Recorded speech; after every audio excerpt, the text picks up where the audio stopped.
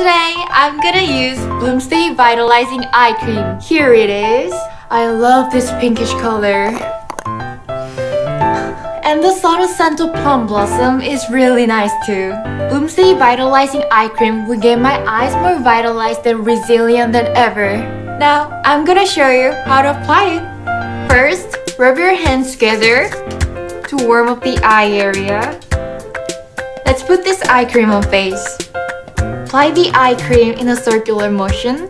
This bouncy gel texture transforms into sherbet while you're rolling it.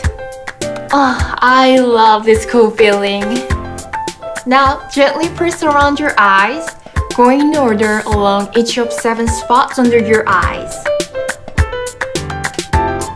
Next, I'll use the cooling eye massager, which really helps reduce swelling and dark circles under your eyes. Pressing between your eyebrows, draw a large figure 8 starting from the left side. Next, work from the inside out, like you're wiping traces of fatigue right off your face. Slowly massage your temples in a circular motion to finish.